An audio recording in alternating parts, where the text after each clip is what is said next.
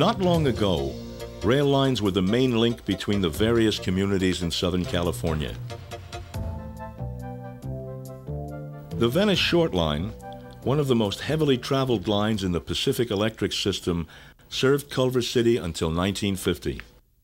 Longtime Culver City resident Ralph Larkin documented on film the declining days of rail travel in Southern California as freeways replaced railroad tracks throughout the region.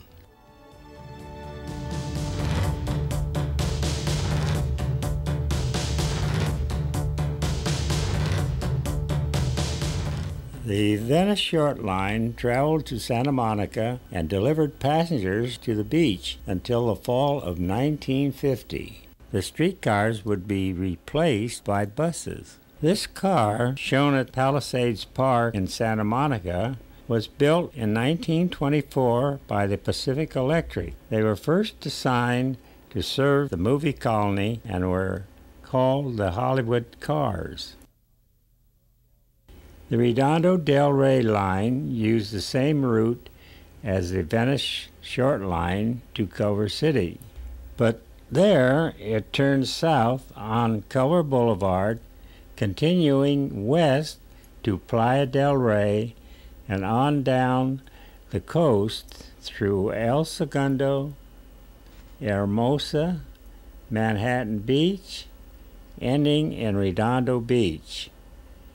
Its passenger service lasted until 1940. When Harry Culver was looking for the right site to build his dream city, he noticed the link between Abbott Kinney's Venice in America and downtown Los Angeles was an electric railway line with railway junctions midway. This is where he decided to build Culver City.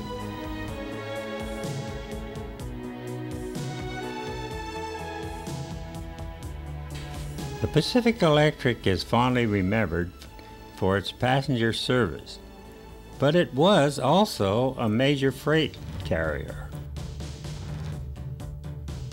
One line that still exists today in Culver City is the old airline which ran from downtown to Santa Monica in almost a straight line.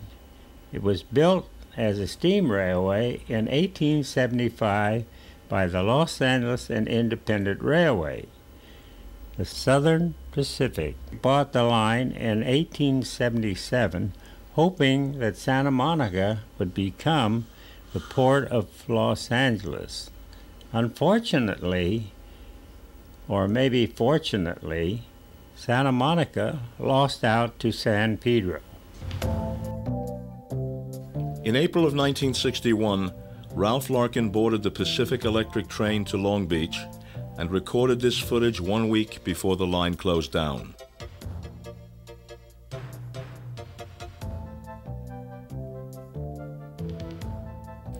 This was the end of the passenger service of the Pacific Electric Railway.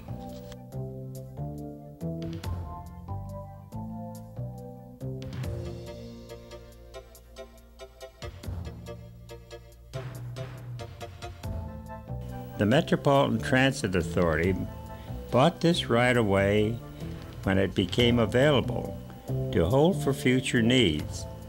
With freeways now not so free, maybe that need is now.